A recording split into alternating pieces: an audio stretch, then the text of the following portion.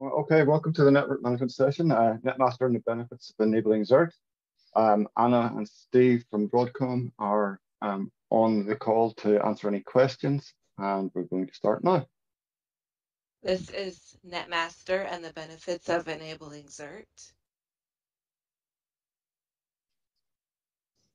My name is Anna Clayton, and I am a software engineer working at Broadcom on the NetMaster development team. And I'm presenting with Steve Bierman, who is also a software engineer on the NetMaster team. What is zERT? zERT is z/OS encryption readiness technology that was introduced with z/OS v2.r3 communications server. zERT provides information about the cryptographic network protection state of all connections that terminate on the z/OS system. Note that data is only given for the connections that terminate on the system. Any packet that just passes through on the system is not included. zERT sits on top of the TCP/IP stack to collect and report on cryptographic protection attributes for all the connections. Note that you don't have to do anything special to the connection itself to set it up or gather data for it. zERT is configured at the stack level. So what does zERT provide? zERT can be used to determine which network connections are protected and which ones are not meaning that they're unencrypted, just meaning that they're not using one of the cryptographic protocols that zERT recognizes. The data could be encrypted or decrypted by the application itself. zERT also shows how the traffic is being protected. zERT recognizes TLS, SSL, ATTLS, IPsec, or connections that are protected by a VPN network, and OpenSSH. zERT can determine who the traffic belongs to. The information that's provided includes details such as the address space ID and the job name, so that you can determine where the traffic originated or is bound. And zERT can provide information on whether the connection's configurations adhere to your company's security policy.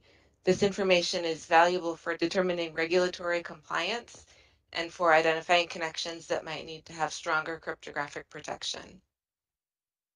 zERT reports its findings via SMF 119 records. These records can be queried using SMF or obtained using the real-time NMI, or Network Management Interface, which is a service that's provided to retrieve zERT SMF records as they're generated. zERT provides two types of SMF 19 records, subtype 11, which is zERT connection detail.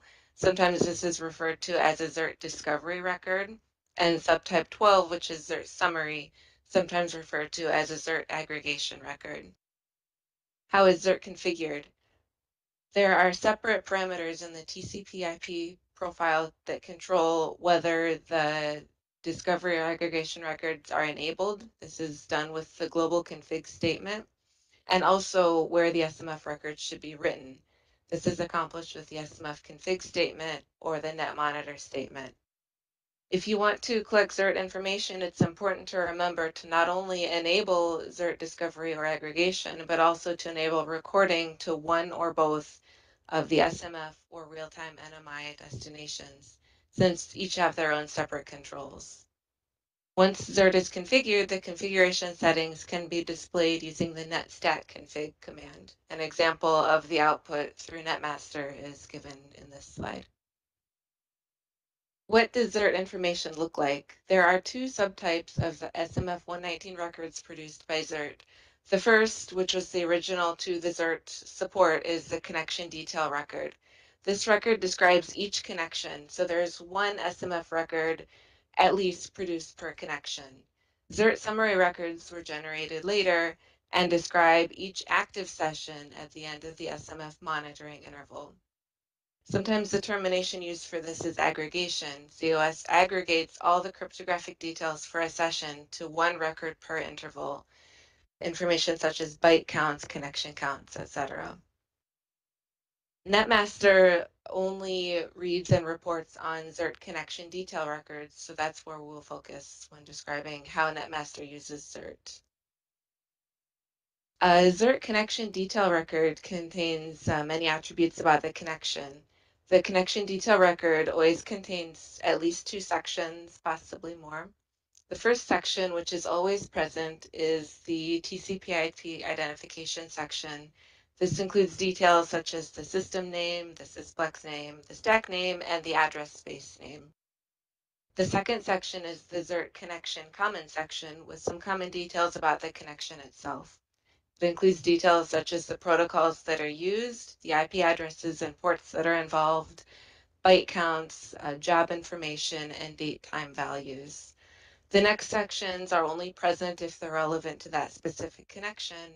So 0, 1, or many of these sections could be included in the zERT connection detail record. The first is the IP filtering section, which is only present if an active IP filter rule applies to the connection. The next is the TLS protection section, which is present if the connection is protected by TLS or SSL.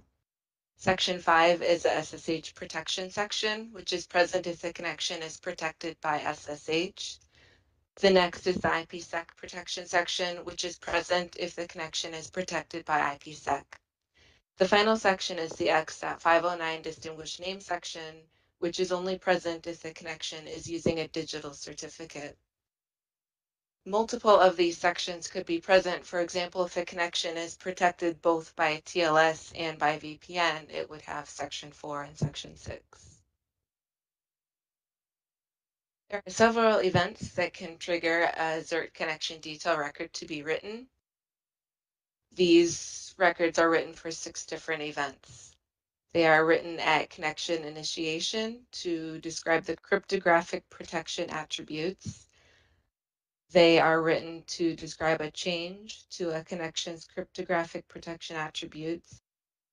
A record is written at connection termination. A separate record is written for a connection that initiates and then terminates very quickly. A record is written when a zERT function is enabled and also when the zERT functionality is disabled. A workloader session that contains a large number of very frequent short-lived connections could therefore generate very many zERT connection detail records.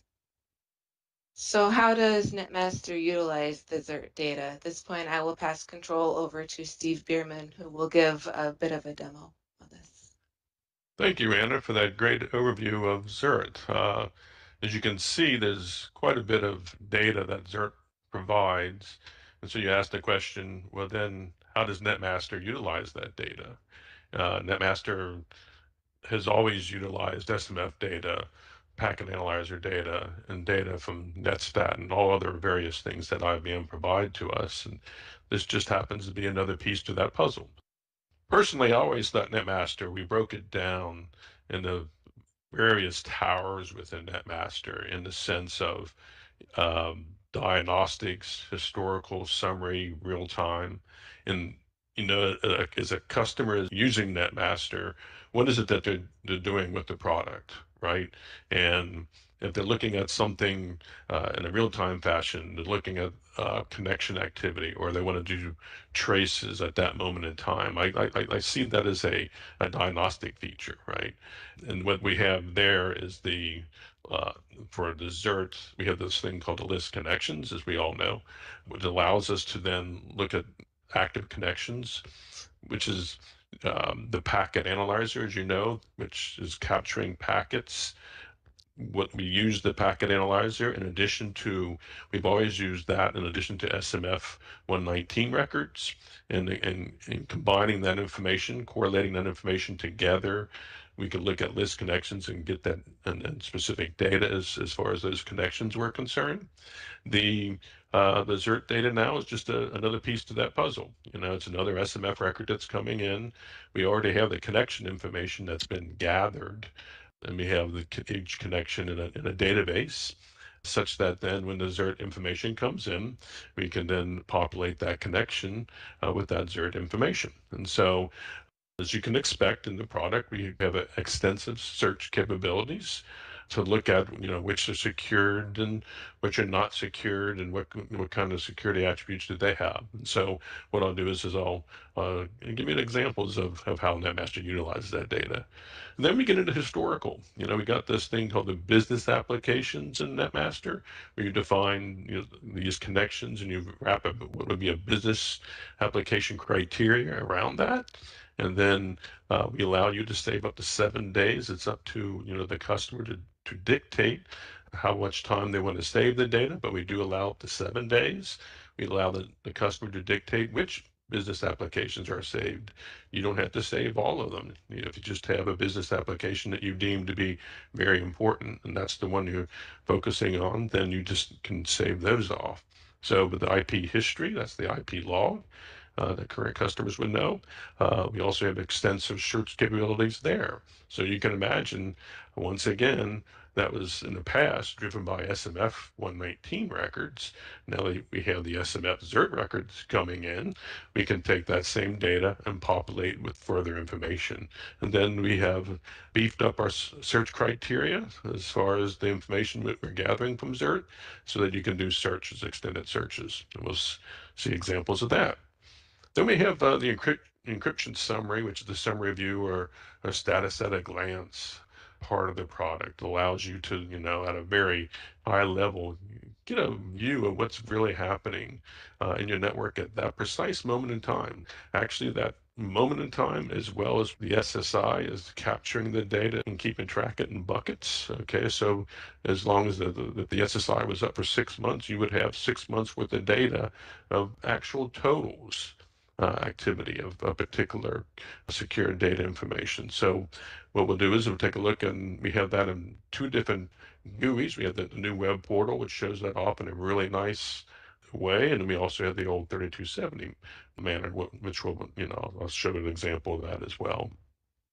And last but not least is going to be the real-time monitoring, which is this thing called the event detectors. NetMaster has always had event detectors, polling based as well as, kind of real-time based, which is coming out of the packet analyzer.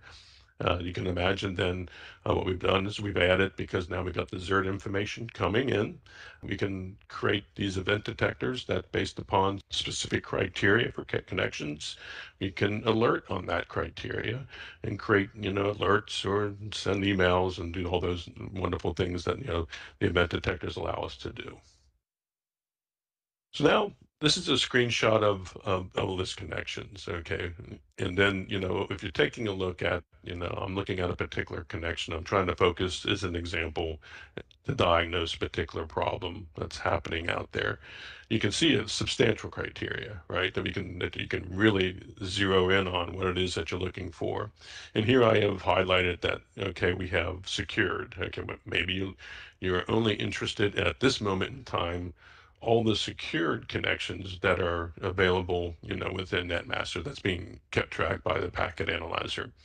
Likewise, you could have that secured value empty, and then what would happen is you would get a list of all connections, and then from there, then you can actually then decide. You can take a look and look at the view of the list connections, whether or not, oh, this connection is secured and this connection is not secured.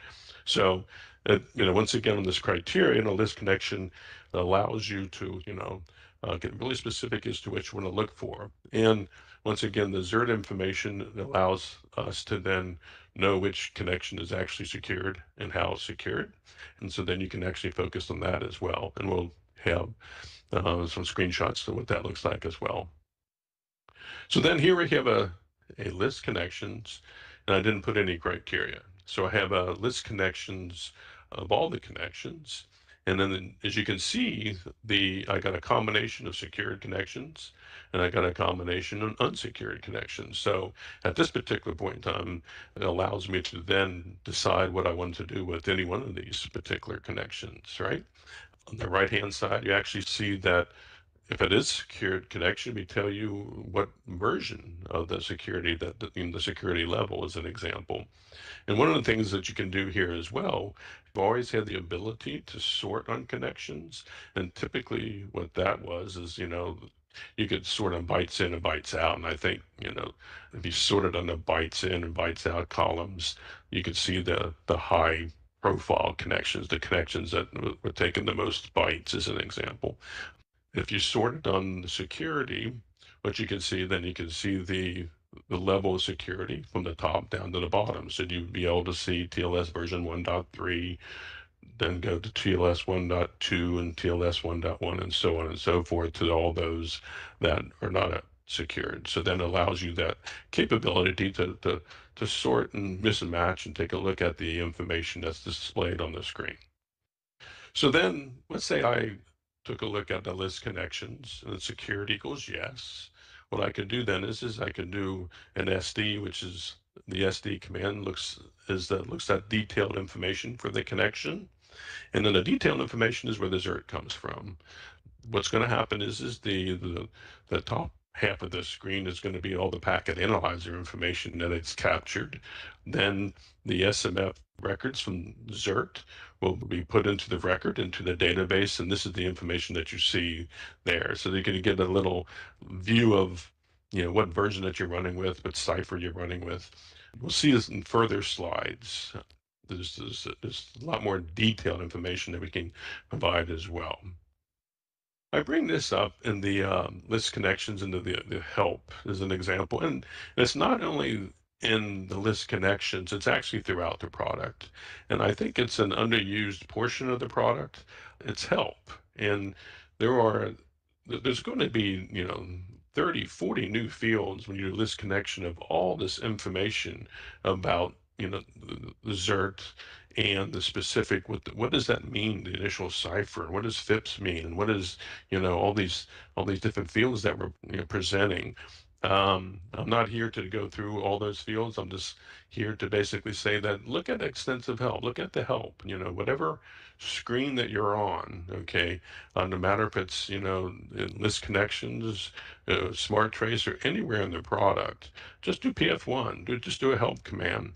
And if there's a particular field that you're taking a look, you're trying to decide, to decipher what it is, the information that you're looking at, just do the help. And we have, like I said, extensive help throughout the product where if there's a field that's being displayed on the screen in NetMaster, we will have help for it. And then just go from there to basically, help you along to decide basically if that helps, whatever diagnostic situation that you're looking into.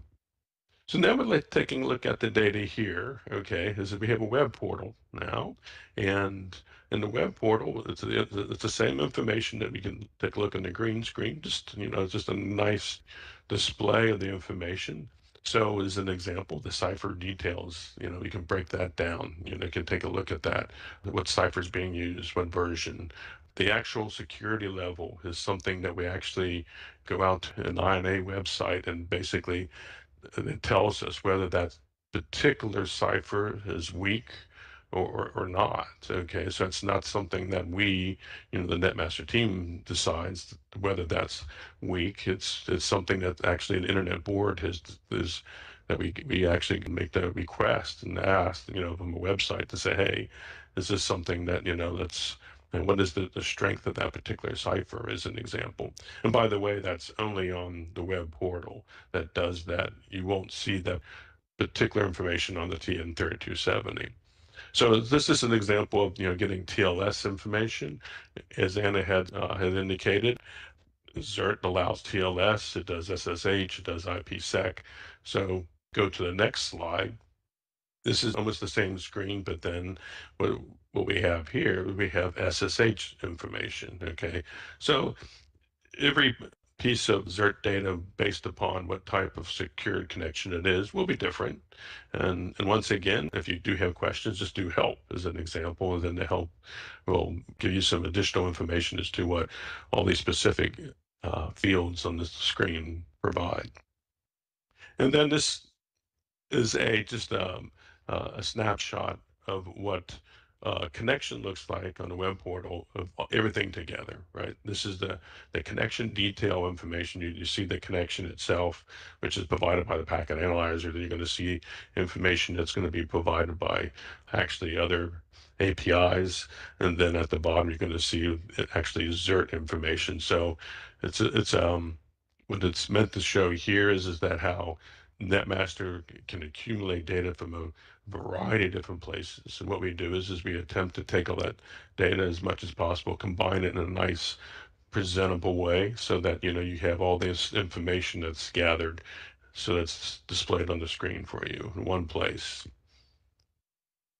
And lastly, as far as the zERT and diagnostic side of the house, okay, as Anna had mentioned as well, IPsec is supported, okay, IPsec information, security information is provided. And what we do is we've always had Enterprise Extender. We've had a robust Enterprise Extender support. And with that, using the zERT detailed data, we can then on the Enterprise Extender support that we have for those particular connections. We've added a field, whether it's secured or not. Then you can then select that particular field. And then the IKE tunnel, what we can do is the IPsec tunnel details will allow you to see certain information as far as how that is secured. And once again, this is something that, was not, something that was available before the zERT detail records.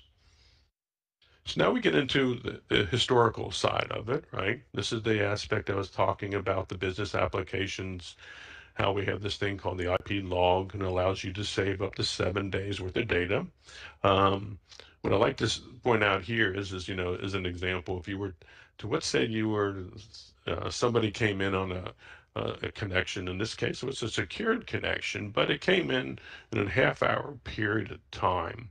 Okay, and it's using a secured cipher that should not be being used as an example.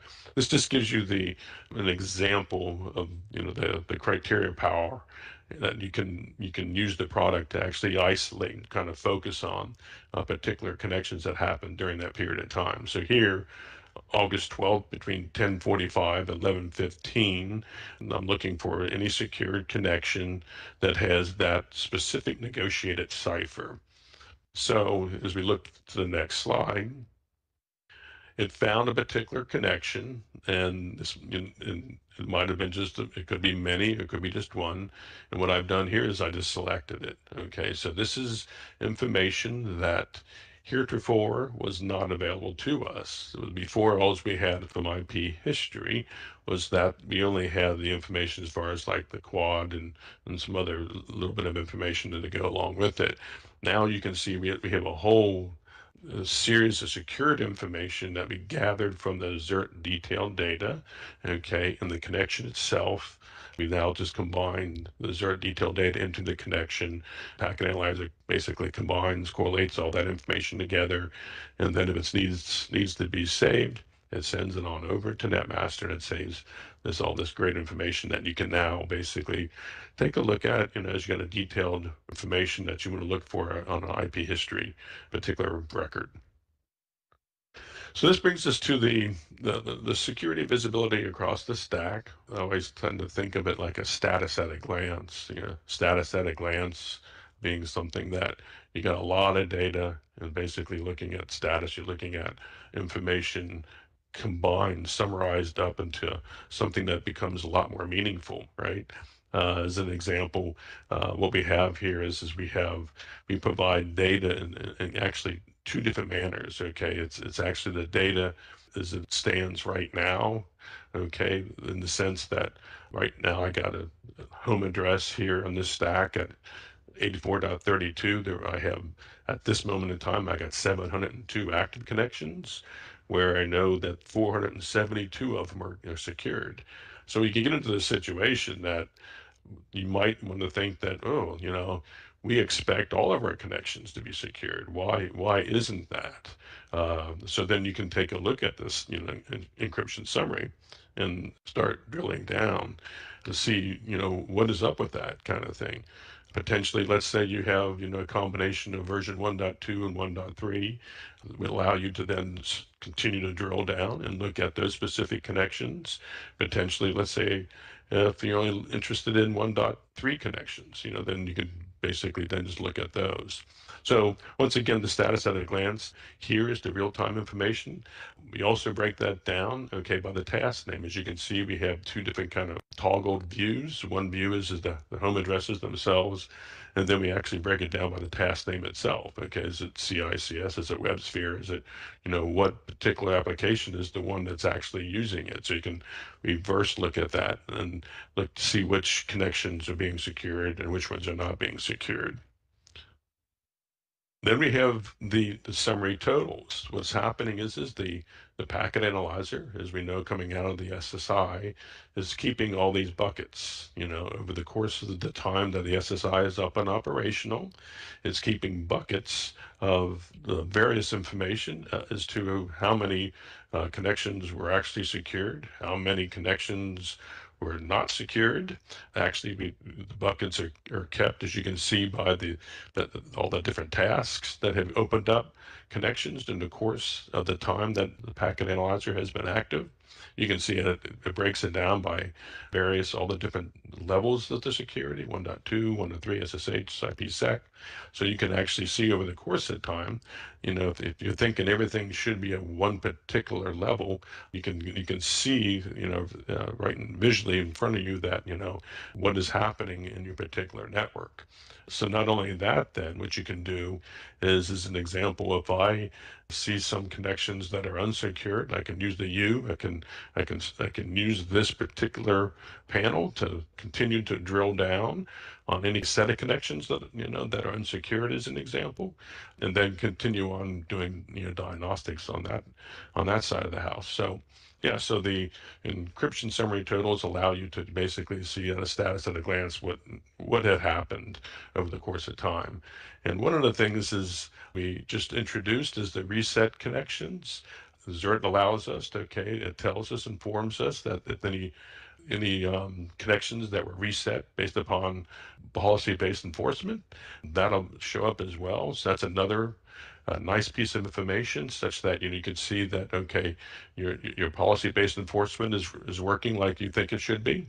That it is actually doing its job. It's resetting connections where it should be resetting. You can see how it breaks it down by the task name, so that if you got policy-based enforcement on specific task, is it really working like you think it should be working? And this is the web portal view of the same information I just discussed from the 3270. What it does is it toggles between two buttons. You got the active, and you'll be able to take a look at the active connections at this moment in time. A lot of information right in front of you, basically, as you can see, right? And then you got the total, and then the toggle between the totals. And the same thing on there. It also has a column on the reset, so you can see how many of the connections were reset by the policy. And last but not least is this thing called the event detectors. It's something I wish that the customers would utilize more, because it's a wonderful thing, because the packet analyzer is doing a lot of work, right? It's doing a lot of things, and it can check a lot of different things in real time, and you can be notified in real time of potentially some serious problems. So this is just something else that we've added on to the event detector. This is going to be the TCP SecE event detector.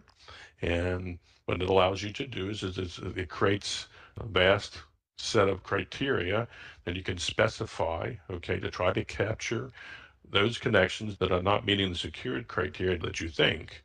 It goes from anything to anything less than TLS 1.2. I want you to tell me about. I want you to alert. The criteria has something like if it's TLS 1.1. If you want to capture one specific connection that that's using 1.1, you can do that as well. So, and then of course it has, I want to capture anything that's not secured. If it's unsecured, I want to capture that as well. So it's a very powerful part of their product, And then it has all the alerting capabilities, as you can imagine, And so then from there, you can basically, and the screenshot on the right shows an email had been sent because we had a protocol TLS 1.1 when it should be, TLS 1.2 as an example. So it's a very powerful event detector, and I'm just hoping that, we get more utilization out of this event detector. Anna and I thank you for your time. If you have any questions, we have some time left over. We have an open forum, and please, any questions, we're here to answer any questions. Thank you.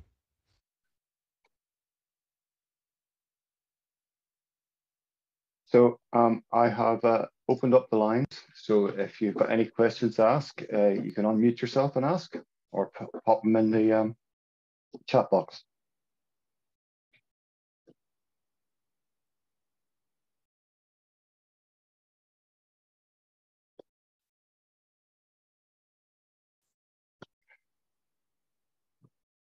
Okay, it looks like we've got no questions. Thank you very much, Anna and Steve. Much appreciated. We'll end the call here. Thank you very much. Thank you. Bye. Bye.